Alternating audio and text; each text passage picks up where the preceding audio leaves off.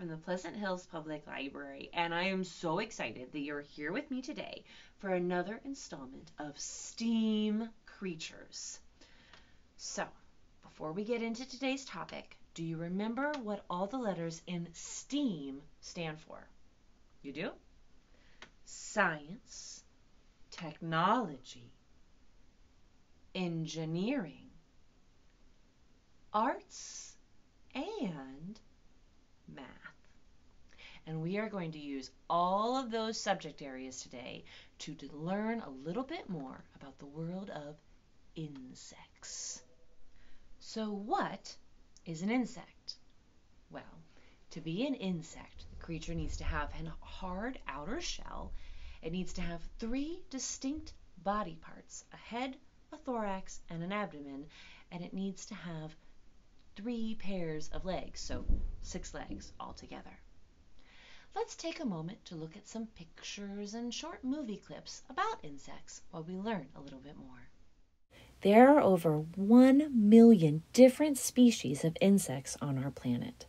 Some insects have wings and some don't, but all have a few common characteristics.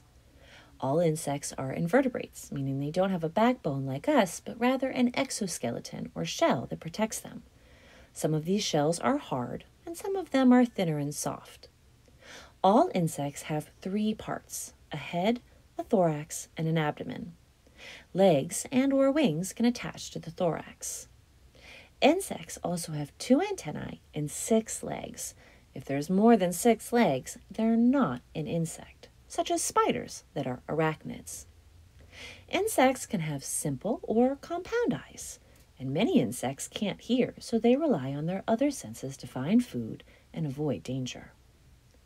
All insects hatch from eggs, and the babies are called larvae. Some larvae look very different from the adult of that species, such as caterpillars that grow up to become butterflies. Insects have been around for over 480 million years, even before the dinosaurs. The dragonfly seen here is one of the oldest type of insects. The housefly, which is perhaps the most common insect, has variations found throughout the world. There are so many different types of insects, and they all move in different ways. Some walk, some crawl, some slither, some jump. Insects are all amazing and important. Pollinating insects such as bees and butterflies help the plants grow. Although some insects can be considered a little creepy, and some can certainly be pests, the world wouldn't be the same without them. And now, friends, I'd like to share a book with you about insects. This is from the Cat in the Hat Learning Library. This is On Beyond Bugs, all about insects, written by Tish Rabe, illustrated by Aristides Ruiz, and read today with permission of Penguin Random House. So let's see what we can learn. I'm the Cat in the Hat, and I'm glad that I found you. Right now, if you look, you'll see insects all around you. They live in the water, the earth, the sky. Just wait, and you'll soon see an insect go by. There are millions of them, and I will show some to you. Your mother will not mind at all if I do. Most insects you'll meet have hard shells and lay eggs. They have wings and can fly, and they all have 6 legs. And this is very important. Spiders are not insects. This news couldn't wait. Instead of 6 legs, every spider has 8. Do you know what we call spiders? Arachnids. Similar, but different. So here we have a praying mantis, a butterfly, a grasshopper, a ladybug, which in some parts of the world is called a ladybird, and a black ant. If you look at an insect up close, you will see that its body and parts, and each insect has 3. The head, the thorax, the abdomen. First the head, then the thorax, and here at the end is the longest part, which is called the abdomen. Insects cannot see all the things that surround them, so they each have 2 feelers to touch what's around them. An insect has feelers on top of its head. Some look a lot like a thin piece of thread, while others look much more like feathers instead. Well, we wish we had feelers, but we don't have any. You can also call feelers by this name, antennae. Watch an insect and see all the things that it does. Some can swim, jump, or crawl. Others chirp, flash, or buzz.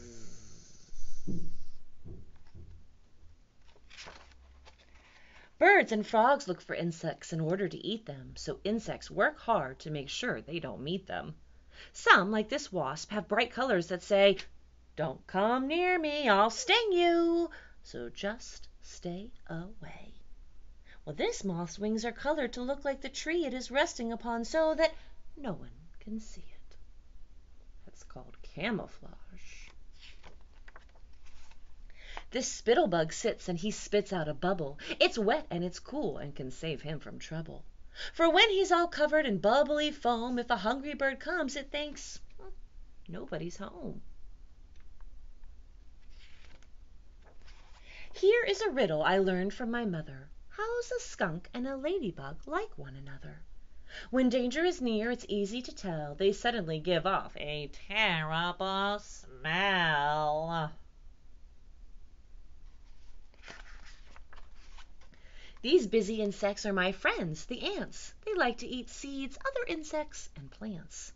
Ants are so strong they can lift things that weigh over 10 times their weight, and they do it all day. So if you were as strong as an ant, you would see you could lift up 10 cats in tall hats easily.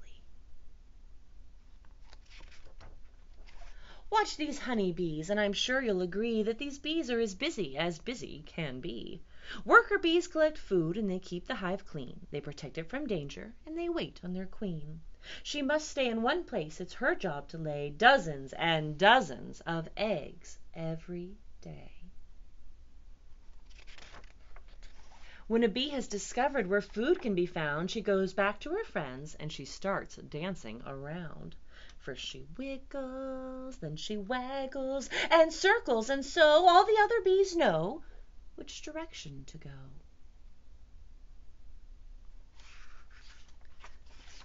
We can grow lots of flowers with help from the bees. They store dust from each flower in the back of their knees. This dust is called pollen, and next flower they find, when they land on it, they leave some pollen behind.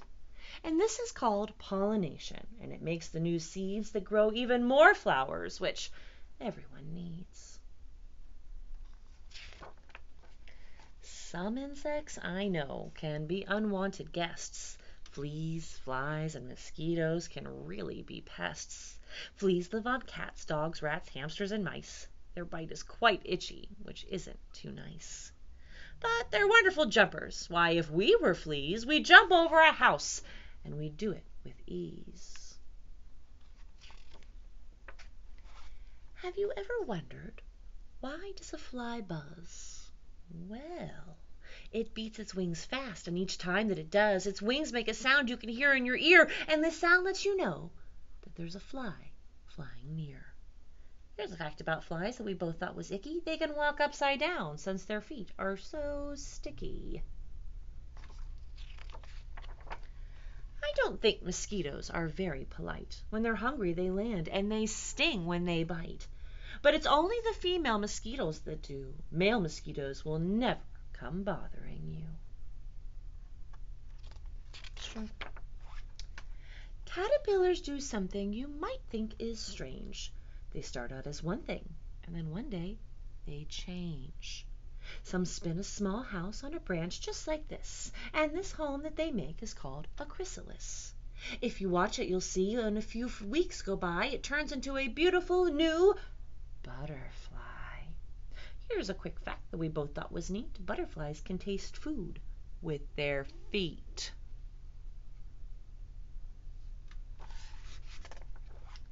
On warm summer evenings, you may see the light of fireflies flashing off and on in the night.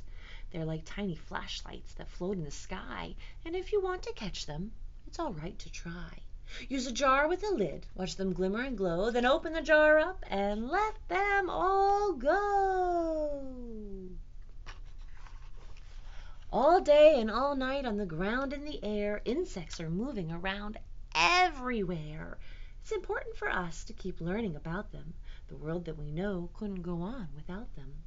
The butterfly, ladybug, ant, and the bee make everything better for you and for me.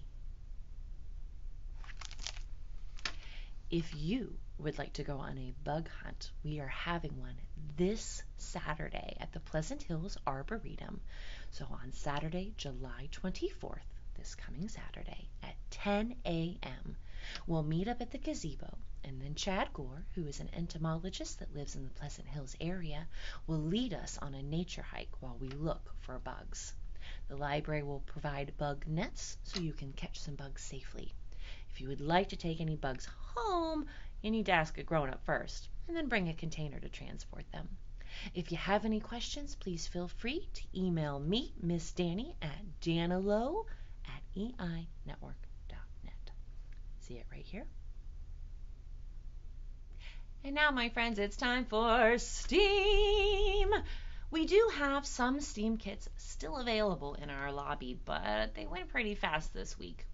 Luckily, most of the materials in our STEAM kit are things you probably have at home, so if you were unable to get our kit, you just need the following items: 2 pipe cleaners, 2 index cards, a paper towel, cheese balls or cheesy poofs, anything that has a cheesy residue will work, and then individually wrapped candies. We've provided peppermints, but anything that comes in a wrapper will work. So now let's head over to the craft table to learn how to do our 2 different experiments for this week.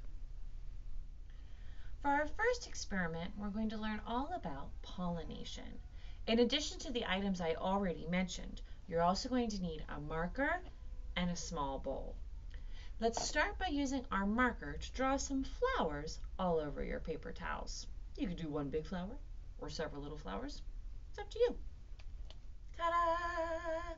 And your flowers don't have to be perfect. Mine certainly aren't. Now, in your small bowl, you're going to put your hard wrap candies at the bottom. In our kit, we provided you with either 3 or 4, depending. But if you are taking some from home, you can put as many as you'd like. Make sure they're laying flat on the bottom of the bowl, like this. Now, take your cheesy poofs, your cheesy balls, your cheesy curls, whatever cheesy item you're using, and pour them right on top. Make sure they cover those candies. Set the bags aside. Now we're going to turn our hand into an insect using our pipe cleaners. Now, if you were doing this at home and you were unable to get the kit, you don't have to have the pipe cleaners. You can do it just with your hand and it'll work just as well, just maybe not quite as much fun. Take your pipe cleaner and you're going to wrap it around a finger. You can pick whichever finger. I'm going to go ahead and do my pointer finger. And wrap it around and then make little insect feet. Take your other pipe cleaner and wrap it around to make curly antennae. Ooh, I'm going to wrap that one more time. You know what? I'm going to twist my antenna like this. There we go. There's no wrong way to do this. And so now you have a finger bug. I think I'm going to pretend mine's a bee. Now, using your hand with your fingers all closed in together, you're going to reach in, dig around, and pull out one of those hard wrap candies.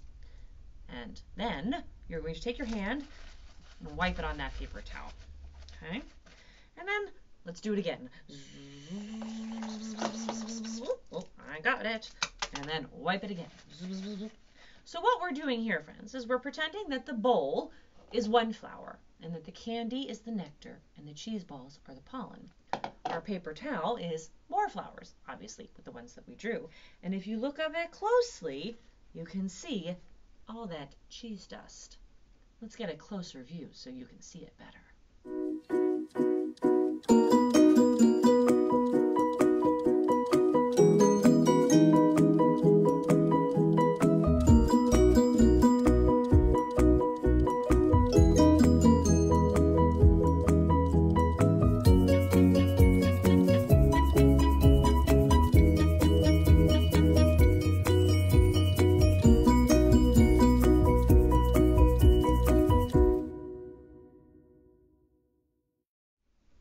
For our next experiment, we're going to focus on the water strider insect, which is a type of insect that can walk across water. there are other types of insects that can kind of skim across the water, and the principles that we're learning and exploring here apply to them as well. For this experiment, you're going to need the 2 index cards that were provided in your kit, a container of water to test them on, a pencil, and some scissors. Now we provided you with 2 index cards so that you can do one and then test a different design for the other. But if you have index cards at home, feel free to do this experiment as many times as you would like. Start by folding your index card in half, like so, and then fold the bottoms up just a little bit, about an inch or a knuckle's worth on both sides, so that if you open it up, you have a triangle that can stand. Now, use your pencil to draw some feet designs on the flat part here. You can do triangles, circles, squares, zigzags, whatever you'd like. I think I'm going to start with triangles. Once you have your design drawn, it's time to cut it out. All right, my design's ready to test. Let's see if it'll float. Not bad. Triangles work. Now, as I'm observing it, I can see that the feet are starting to go down. Let's get a closer look for you so you can see what I see.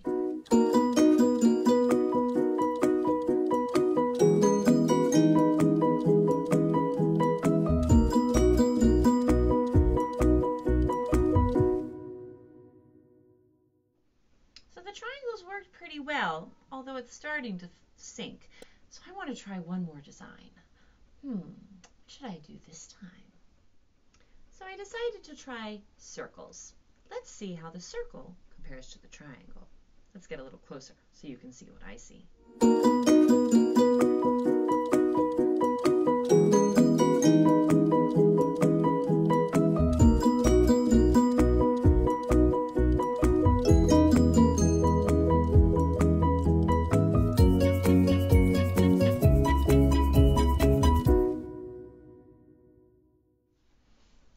I got pretty lucky. Both of my designs worked. It's pretty awesome.